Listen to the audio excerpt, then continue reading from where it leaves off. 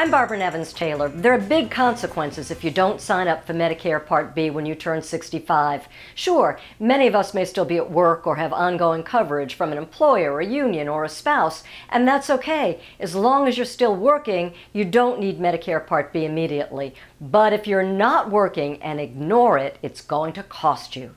If you don't enroll in Medicare when you turn age 65 in your initial enrollment period, which is basically the 3 months before your 65th birthday, the month of your 65th birthday, and the 3 months after your 65th birthday, if you don't enroll in that period, you then have both two penalties, a waiting penalty and a monetary penalty. Joe Baker at the Medicare Rights Center finds that many people make this costly mistake. The time penalty works like this. If you don't enroll in that initial enrollment period, you have to wait until January of March or any particular calendar year to enroll in Medicare for coverage that would begin on July 1st of that year. That means you are uncovered. You don't have health insurance for that period of time, even if you have so-called private insurance. You don't have any coverage in the intervening period because, once again, remember, your secondary insurance isn't going to pay anything because you should have had Medicare primary. The monetary penalty costs you 10% for every year that you could have or should have signed up for Part B.